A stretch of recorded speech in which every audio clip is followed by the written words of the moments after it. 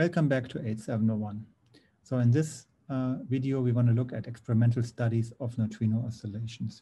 The first question is, where do we get the neutrinos? How do we produce the neutrinos? And the answer is, there's numerous sources for neutrinos. You might be lucky and find them in supernova explosions, or if you're really trying hard, we can observe them as relics of the Big Bang. There is a lot of neutrinos as the relic of the Big Bang around us. The problem is that they have very low energies and are difficult to observe. Easier so is the use of neutrinos when they're generated in cosmic air showers. There's a lot of neutrinos coming from the sun. Beam lines, accelerators can be used to smash particles into material and then in the decay product produce also neutrinos. And also reactors, nuclear reactors can be used as neutrino sources. By the way, neutrinos can also be used in order to monitor the nuclear activity around the globe. Okay, studies of neutrino oscillation. So we can make this table here and ask ourselves what kind of, the experimental parameters are the length, the energy, and the sensitivity to specific mass range. So for the solar neutrinos, the distance between the Earth and the sun is pretty much fixed to first order. The energy of the neutrinos coming out is in the order of 1 MeV. We are going to look at a table. And so the mass range we can probe is 10 to the minus 10 in delta m square. For atmospheric neutrinos, they're produced in the upper atmosphere, 10 to the 4 to 10 to the 7 meters. Energies can range, have a large range, let's say 10 to the 2 to 10 to the 5 MeV. And then reactors, typically MeV range. It's kind of the nuclear range for neutrino energies. And the range is given by, how much space do you have, around or away from a nuclear reactor. Similarly, for accelerators, you build an accelerator or you use an existing accelerator, and then you build your detectors maybe close to it and maybe another one far away. And that's limited by the size of our planet or wherever you want to build your detectors. Energy range is there, depends on the energy range of the accelerator. And that is in the order of 10 to the 3, 10 to the 4 MeV. So you see that, it's actually a rather straightforward study. Also, it's interesting to see, and we see this next, what kind of flavor of neutrinos and whether or not we can study neutrinos or antineutrinos with our experiment is important. So let's go through this and also explain a little bit of a history and how this all occurred. So the first question is, what happens to the solar neutrinos? So solar neutrinos are basically produced in the core of the sun together with light. It turns out that the light of the sun takes about 10,000 years to come out of the sun, while the neutrinos come out immediately. So when first experiments tried to observe solar neutrinos, they had a theoretical estimate on how many neutrinos to expect, and they saw less. And so one explanation would have been, or could have been, or was, maybe something happened at the core of the sun and we just haven't seen it yet because the light which comes out of the sun, has a delay of up to 10,000 years. That didn't turn out to be the case. So here's a spectrum of the neutrino energies and the specific sources of neutrinos from the sun. In our nuclear physics discussion, we will get to the point that we understand how the how the sun produces energy, and then some of this becomes more clear. The story to take away at this point is that there's several processes within the sun producing neutrinos, and they all come with a characteristic energy distribution. But the bottom line is, you find MeV scale neutrinos from the sun. So there's a soup of electron neutrinos. They start interacting with the sun, and there's a little bit of a flavor evolution within when they go through the material of the sun.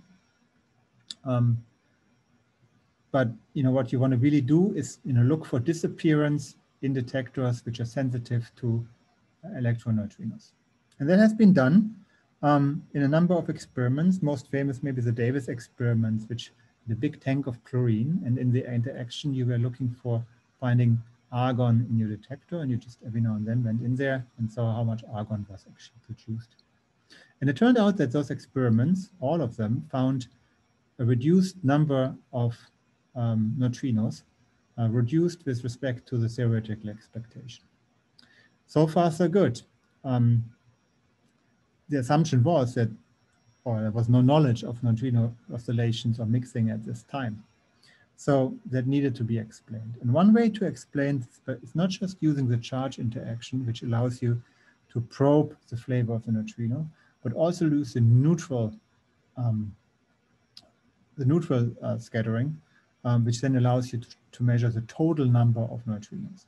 And if you do this, this was done by the SNOW experiment, you find that the total number of neutrinos is in good agreement with the theoretical expectation. Hence, the neutrinos are not really lost, they're just morph from one flavor into the next. So this was the first evidence for solar neutrinos to be oscillating. By now, there's, this first experiment was home stake. By now, there is a larger number of solar neutrino experiments, and you see it's a long time of neutrino studies. Different materials are being used, different energy thresholds being tested, different scale of the experiments. The experiments become more sensitive the larger they are. And so this is something you can see from this table. The next source of neutrinos is the ones which are produced in the atmosphere. So they are produced in the case of pions and kaons, and while the cosmic rays interact with the atmosphere or the Earth's atmosphere. And so you find, for example, a pi plus decaying into a muon and a muon neutrino. And then the muon itself can decay into an electron neutrino and a muon antineutrino.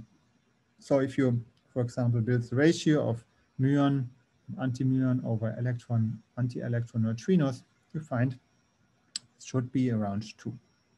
Right? You have 2 neutrinos, muon neutrinos here and an electron neutrino. And also this wasn't really observed. And you can see here, as a function of the cosine of the zenith, of looking upwards towards the atmosphere or downwards, you find that there is an effect of this kind of oscillation. So the actual measurement depends on the energy range. And you can see that the muon neutrinos, muon-like neutrinos, they disappear. You see here in this very clear plot the prediction without oscillation compared to the experimental results. So you see the muon neutrinos actually disappear. Moving on, accelerators can be used, and the big accelerator on the Earth are at CERN or at Fermilab. The beamline at Fermilab is called NUMI, Fermilab National Accelerator Laboratory, FNAL, or CERN, or in Japan. Those are the big sources of accelerator-driven neutrinos. And with those, there's then big detectors, typically a detector very close to the accelerator and one further away. The close one to probe the total flux of the neutrino at the experiment, and then the one which is away in order to probe the effect of the neutrino oscillation, in order to study appearance or disappearance.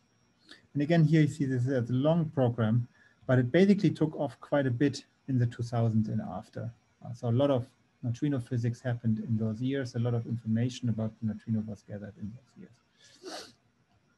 And again here, this is from the T2K experiment. You see the comparison between unoscillated predictions and oscillated, using some additional constraints about your expectation of the total flux of the neutrinos, and that compared to the data. And you see very clearly that the neutrinos oscillate, that there is evidence for oscillation. All right, the last source on reactor neutrinos. We'll talk about nuclear physics starting from next week. Here, neutrinos are produced in nuclear fission of heavy isotopes, mainly it's uranium and polonium.